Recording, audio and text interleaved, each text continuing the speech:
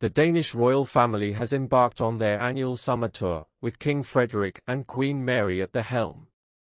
The royal couple boarded the majestic ship, Dannebrog, on a sunny day in late July, marking the beginning of their highly anticipated journey. Before we proceed, please use some time to like this video and subscribe to our channel. Accompanied by their 4 children, Prince Christian, Princess Isabella, Prince Vincent, and Princess Josephine, the royal family set sail from the port of Copenhagen, bound for various destinations along the Danish coast. The summer tour is a cherished tradition for the Danish monarchy, allowing the royal family to connect with their people and experience the beauty of their country. As the Dannebrog sailed out of the harbor, the royal family was greeted by cheering crowds and waving flags.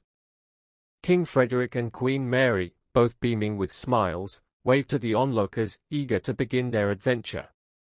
The ship, which has been the royal family's floating residence for over 80 years, is a symbol of Danish heritage and tradition. During their tour, the royal family will visit several islands and coastal towns, engaging in various activities and events that showcase the rich culture and history of Denmark.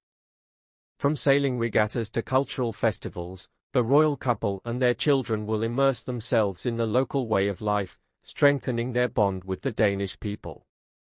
The summer tour is also an opportunity for the royal family to relax and spend quality time together, away from the pressures of official duties. As they sail through the picturesque waters of Denmark, they will enjoy leisurely moments on deck, take part in sailing activities, and indulge in delicious seafood feasts. As the Dannebrog charts its course through the Danish archipelago, the royal family's summer tour promises to be an unforgettable experience, filled with laughter, adventure, and heartwarming moments.